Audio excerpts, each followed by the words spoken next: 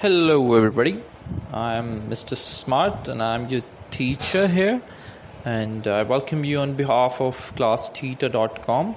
This website is basically to help students on the academic material and academic studies. In this question series by Class Teacher, we will be discussing the questions with their answers. Apart from this, we will be also discussing the topics on different subjects. All of the questions which we are discussing here, the link is added in the description and are also posted on the website. So you can check on the website to get the answers as well. So let's start the question. We'll be starting the question. So for our today's question, our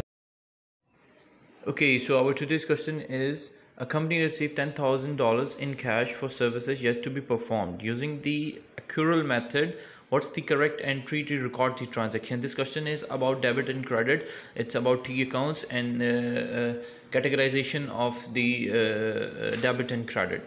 So there are 5 options given to us. It's debit cash, $10,000 credit receivables. Debit cash, $10,000 credit sales revenue, $10,000. Debit sales revenue, credit cash, debit cash, credit earned revenue, and all of them.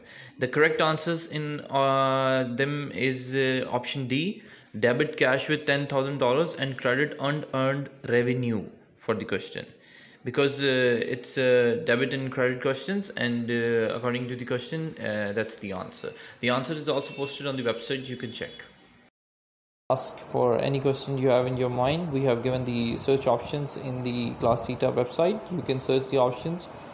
You can search your question over here. If you are able to find your option or question, that's great. If you are not able to find the question, you can ask in the comment section in the video, or as well as you can post the question in the website.